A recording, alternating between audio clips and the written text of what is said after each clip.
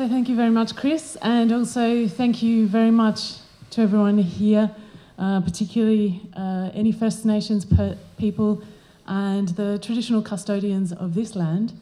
In recognition as well, I'm Dr. Sarah Jane Pell.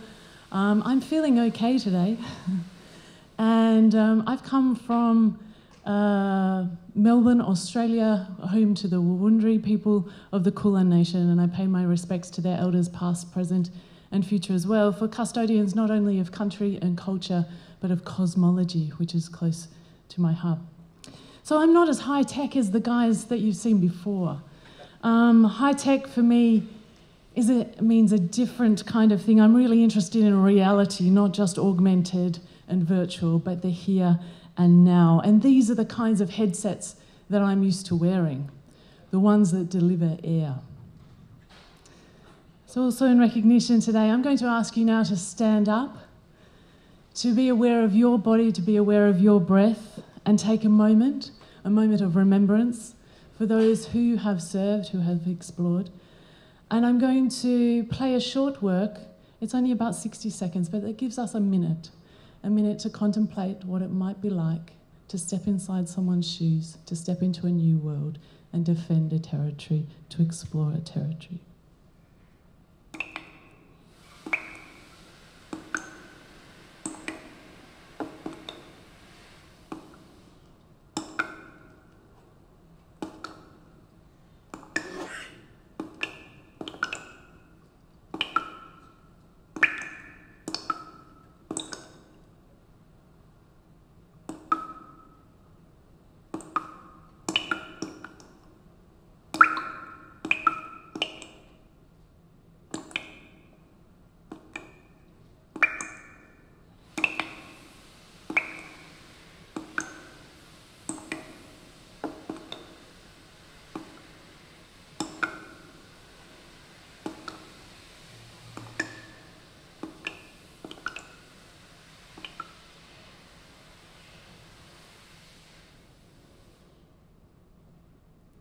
So please be seated.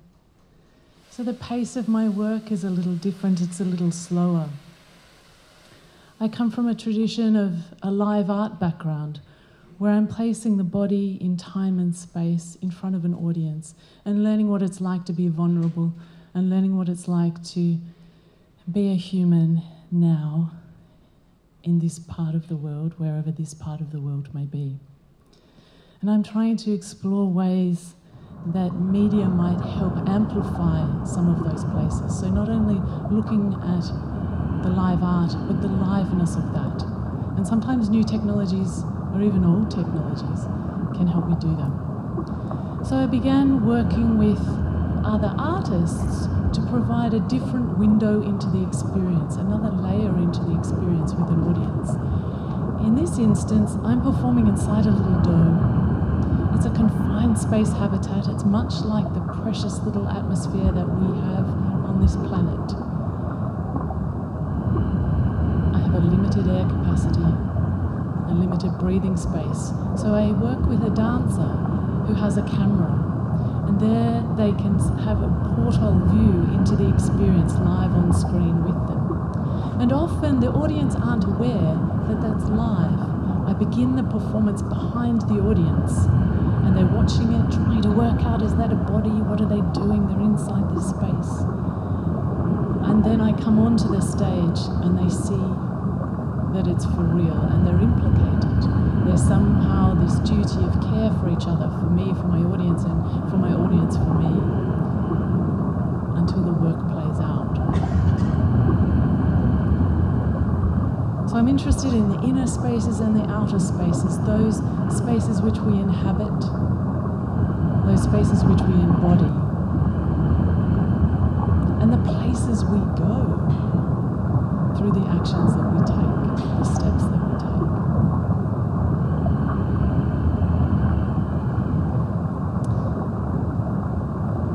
I'll leave that there. I also have come from a background as a commercial diver, and I'm interested in how I bring that headspace to the audience, literally and figuratively. And in this particular work, I filled a helmet with saline and performed in the air, completely inverting the normal operation, so that you could see the magnified bodily response, and you could see my communication, my lifeline signals, and so on. But there was a certain kind of pathos there. But what I was attempting to do was trying to bring something of experience of the real world and to talk about the poetics of it, but also the spaces I go to imaginatively. So underwater, working and operating, it's much like, I don't drive a car, but many people here do. And I know you get in the car, you no longer really think about the mechanisms of driving it or piloting it. You can think about other things imaginatively, and I certainly do that underwater. And the place I usually go is into space. So I started to build a practice. I trained and I'm working. I'm trying to bring the realities of these practices into a poetic engagement with an audience.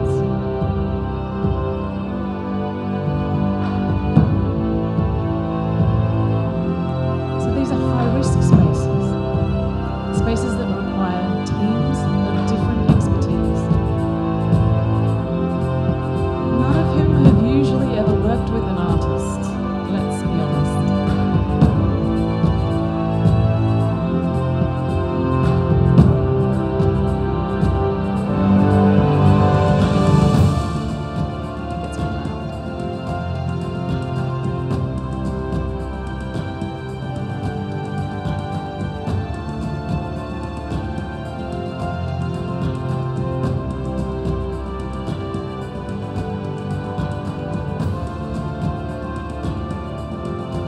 It's loud. The protocols, the processes are very similar, the technologies are reflecting each other, but there's a different type of aesthetic that I'm building in the work, so that it's amplifying something of the human condition as well. So these kinds of works you can look up online, but it gives you some sense of where I've come from.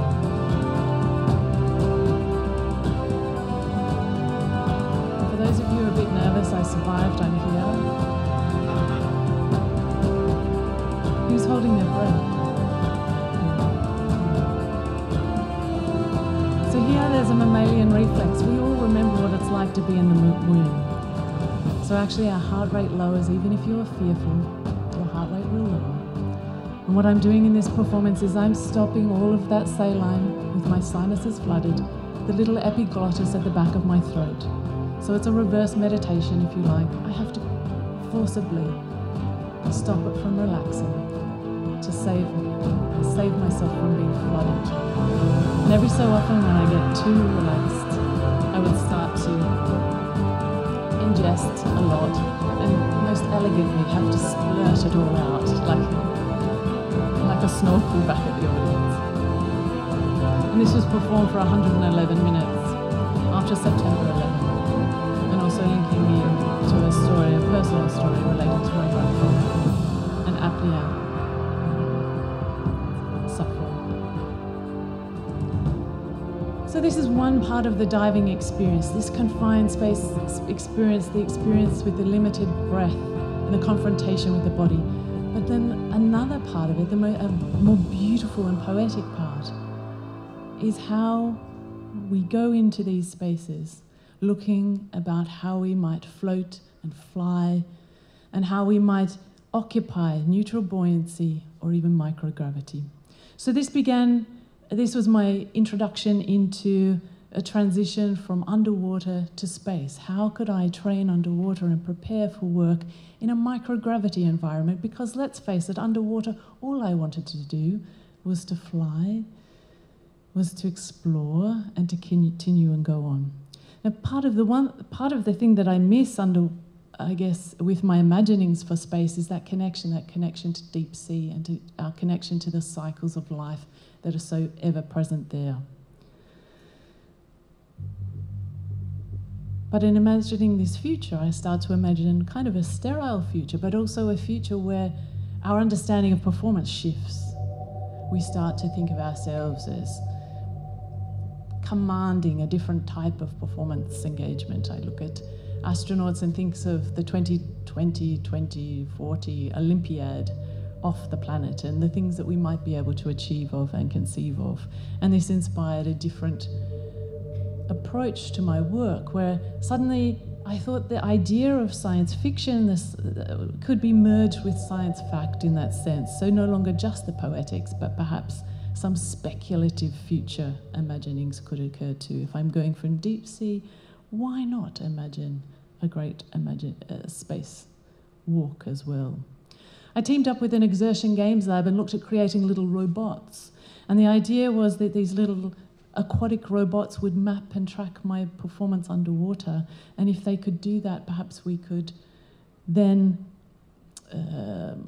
use that information to work with spheres on the International Space Station to again translate and transfer that beautiful motion underwater into a microgravity space.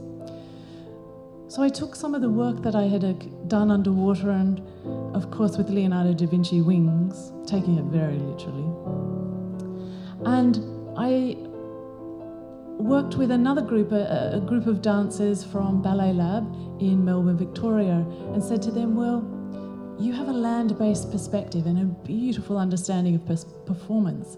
Let's map and track your action on land, and let's see how you can then transfer and translate that underwater. And I compared that to some of the work that I had done or some of the projects that I've been working on.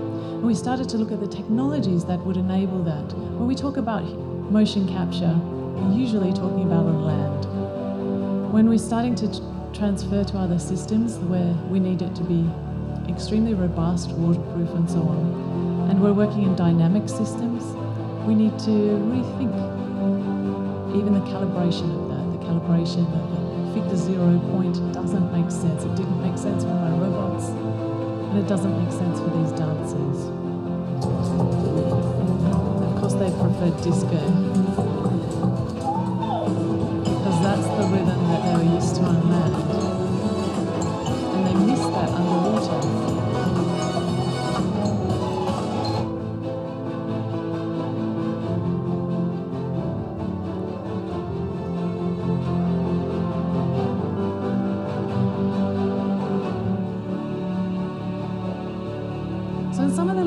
That we found trying to work with the technologies here meant that I was forced into a situation where the research fell back on me. I think I was looking for an excuse to work with other people, other professionals, but in a sense without that diving background, without that body of knowledge underwater, it was frustratingly limited for both the technicians and the dancers.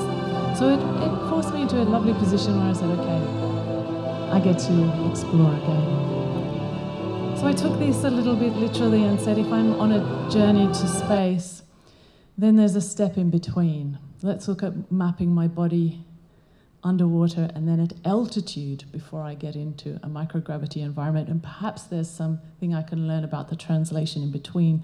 So I picked a small project to begin with. I thought I would attempt Mount Everest and make artwork at various increments along the way.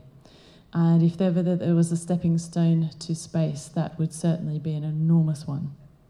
And the idea was as well, could I use these tools? Bending Horizons is the documentary to capture the journey to the top of Mount Everest from new and interesting angles. I'm going to just talk myself for a moment over this. But the idea was, if I had this body of knowledge, could I make performances during the acclimatization process where I'm going up and back over the same territory, building up this kind of resilience to the environment and knowing that the signs and symptoms are very similar to working underwater. And if I could, what kind of technologies could I use? What kind of mapping technologies? What kind of digital or immersive or communication tools could enable me to send a sign of life? So not just the poetry of it, but how could my family at home understand where I was and what I was going through? And from an artistic perspective, was there something that I could share in those moments of discovery and raw exposure that was something different in terms of contribution? So I set out on this journey with a fantastic team, and I had mapped out the increments along the way, and I'd set a number of targets for myself. So at this interval, it would be a poetic reflection. At this interval, perhaps it would be too dangerous to even take my glove off for 5 minutes at a time. So what tools can I use? Maybe I'm doing a laser performance work instead, and recognizing that batteries at those altitudes and at those heights, they're going to freeze. I'm going to have 3 minutes left on my GoPro battery. And what else? What other kind of technologies do I need? So I went through the planning stages of that. I went through the training. I began the expedition. Things were going really, really, really badly. I got to Everest Base Camp. I had already lost 3 of my team to altitude sickness before 5,000 metres, and my expedition lead had dengue fever and had to return to India. So the company said, hang on, you no longer qualify for the group permit. You need a solo permit. And that costs another $21,000 US. So things were a bit challenging. But along the way, I kept records, and I tried to document the experience, and I tried to make work and keep positive and keep reframing it. I was on a mission, not just a mission for survival, but also an arts mission, which it meant communicating the experience as much as I could throughout it. That year, I faced the 2015 Nepal earthquakes, so I didn't get much further than that. And what became really critical was the confrontation that actually, to send signs of life and to document the experience in real time was in fact the challenge of this mission. And that was the challenge that was most difficult, particularly in a real high risk and emergency situation. The time, which I guess is most critical, it was the most problematic. And I learnt a lot about having to hack technologies on the fly to even get a sign of life to loved ones, to say that I was there and to support people. But that happened. So in a way, dealing with that, I was looking for other projects that weren't as... I was adding complexity to something that's already complex. I wanted to simplify. But I also needed to process what was going on. And in this particular work, it's a science fiction film work where I'm working with Sean Wilson on his film, so it's not mine. I'm not taking direction for that, but I became a lost astronaut, an astronaut lost in both time and space, going through a series of historical environments that came out of an encounter this artist had had with 14th century paintings, to be honest. And it gave me that little stepping stone back into reality, to remember what it is that the mission was and why I do what I do. And my first love was that of the ocean, and my mission was to get to space. So I joined Project Moonwalk when I returned back to Earth, I guess, as you say, which was a human-robotic interaction project, looking at both human to human, so astronaut to astronaut, and human-robotic interaction, first in a pool and then underwater. This also led to an opportunity where I could join Project Possum. This is a civilian scientist astronaut training program for a suborbital mission. So I probably need to talk to Stu and those kids as well, because I'm looking at future suborbital missions and participation in that, and where we might go, and the kinds of things and questions we need to prepare for to enter into those spaces. This includes all kinds of spacesuit validation testing. So you can see my live art background gave me a little advantage here. Some of the other pilots had never worked with these kinds of systems. I'd been working with them underwater for many years. But my challenge was... oh, this hasn't played. Oh, there we go. But my challenge was beginning to use this as inspiration for a practice, to share my story.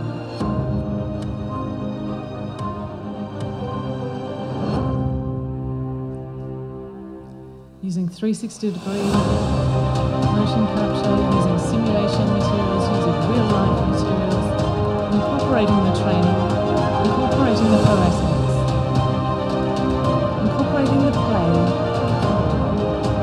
and the hardship, the challenge.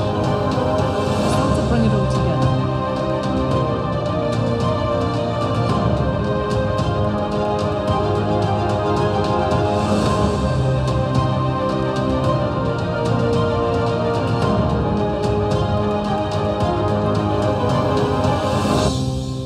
So I was really fortunate to be given an opportunity to look at performing astronautics, no longer underwater, but performing in space. And how could we even possibly imagine that? And that led to a collaboration with some of the people here, the Agency of Human Robotic Lunatics. I mean, where else would you start? As my dad said, she hasn't just gone from becoming an artist to an astronaut, she's always been a space cadet. So we began here. So working with both Jameis and Charles in a collaboration that was commissioned. We hadn't actually met each other, and it was suggested perhaps we would come together to explore storytelling from a different perspective. So we took the story of the human robotic experiment underwater, this project Moonwalk, and we said, well, how can we use a land-based system to share that story?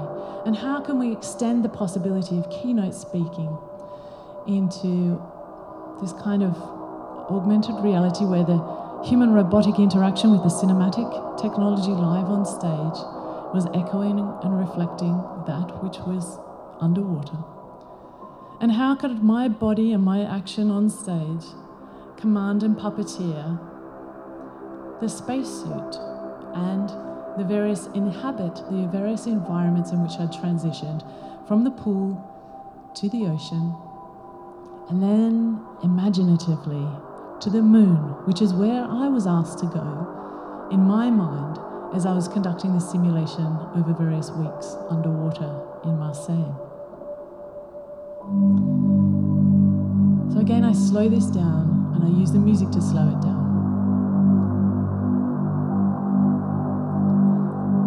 Jameis can tell you, and both Charles and Jameis can tell you all about the tech that made this happen. All I had to do was tell the story on stage and to perform and move in an odd way so that the avatar made sense. The avatar was limited, it's wearing a spacesuit. I wasn't, I had to remember and imagine that. We could take some of the tools that we'd actually literally used, and they were rendered into the vision on screen as well. And we could interchange with video documentation, we could interchange with audio. We could start to play around with the layers of presenting this. So this was a creative development showing at Robotronica at QUT a few months ago, which was a lot of fun.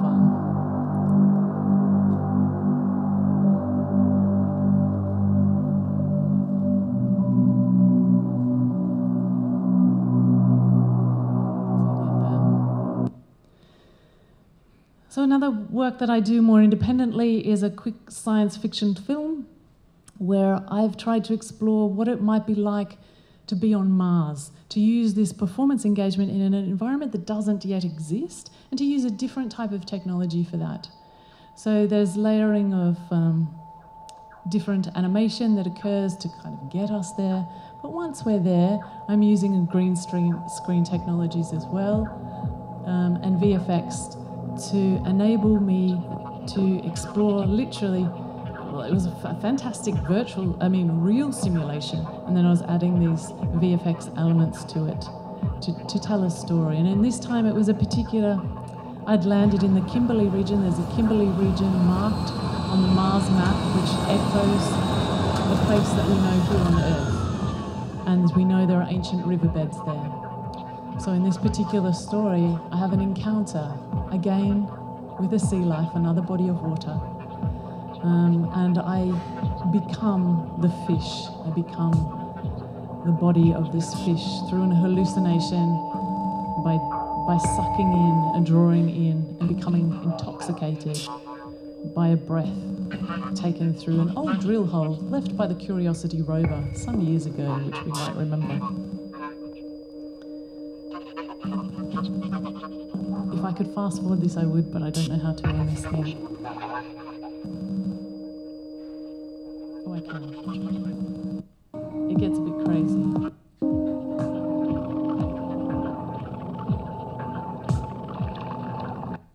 There's a bit of fish flapping. Imagine, whatever you believe and embrace, you realise you're creating a whole new world. You get to walk around knowing the world that you want Very to elegant. put yourself in. You're going to wake up in this extraordinarily different space of there is no end and there is no beginning. There is only the boundless promise of So another quick work, just to finish up, sorry to take so much time, but also looking at using layered virtual reality and green screen in real time with an audience so that on the screen we can be immersed somewhere else. This was a work where the audience was stranded with me. We had all landed on the moon, but we were quite away from where we were meant to be picked up. And we as a group had to go through and determine all of the survival tools that we were going to need as we reached out to get to the rendezvous point. Now this is an exercise that occurs, NASA use it all the time with various groups, but we did this and had the live link-ups. We had comms between audience systems. We had this, this crazy woman venturing out to get the signal sent through. And we all survived, I'm happy to say.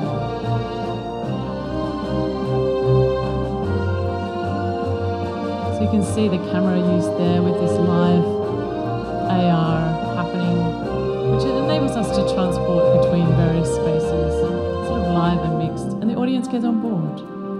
It's easier for the audience to get on board if it's no longer in this real live art situation where life is at risk. I don't know why that is, but it's been fun. And this is a new tool I'm playing with at the Monash Immersive Visualization Lab, and we're looking at a collaboration next year where we're doing a live VR performance streaming from this cave or cove, which is almost 360 degrees as well, which is a beautiful space.